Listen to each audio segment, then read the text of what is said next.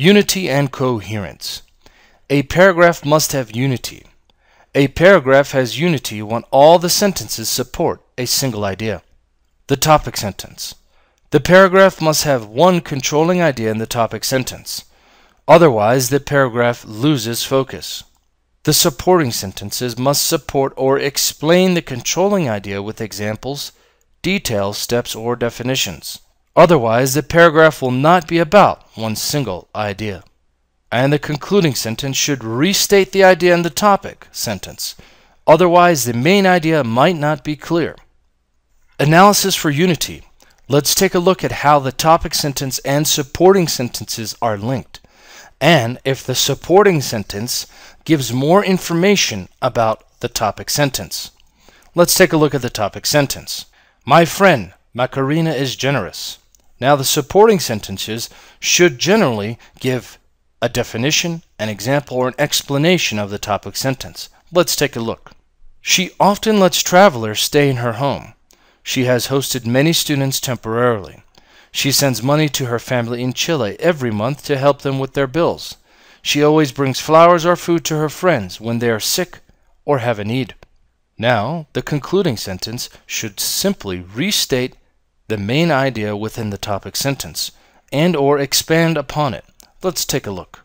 The concluding sentence reads, Macarena is one of the most generous people I know. Note that all the sentences are about Macarena's generosity. A sentence about the way she looks or about her job will not support the unity of the paragraph unless it somehow relates to Macarena's generosity.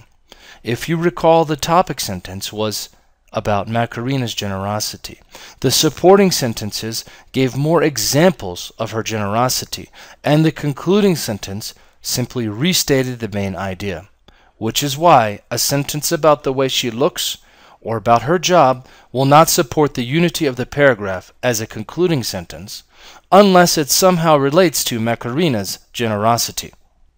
The pink sheep. Let's take a look at this paragraph. I'll read it for you. Many years ago, a special gift came to me in an interesting way. When I was a small boy, I enjoyed playing in my garden. One day, I found a hole in the wall of my garden. It was near the ground, so I could not see through the hole, but I knew that behind the wall was my neighbor's garden. Who made that hole? I felt really interested.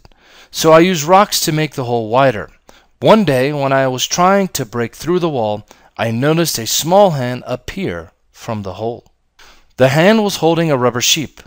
It was pink and it had wide eyes. I caught that rubber sheep. Then I pushed my favorite wooden truck through the hole to give to that child on the other side. Sometimes I bought toys with my lucky New Year money.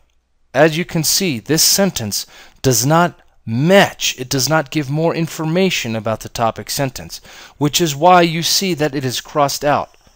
It is not related. Since it is not related, it goes against unity or togetherness of the paragraph. I'll continue reading. A long time later, when I was old enough to go out, I went around the corner to find the child who gave me that special gift. But nobody was in that house. My neighbor said that a girl used to live there and she was the same age as me. I never found her, but her gift has a special meaning for me. Analyzing the above paragraph for unity. Exercise 2, page 13. Examine the organization of the paragraph by answering the questions below. Circle the topic and underline the controlling idea. Many years ago, a special gift came to me in an interesting way.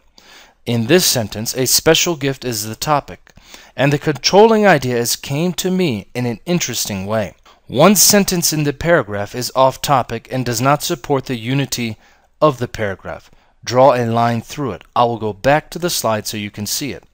Sometimes I bought toys with my lucky New Year money.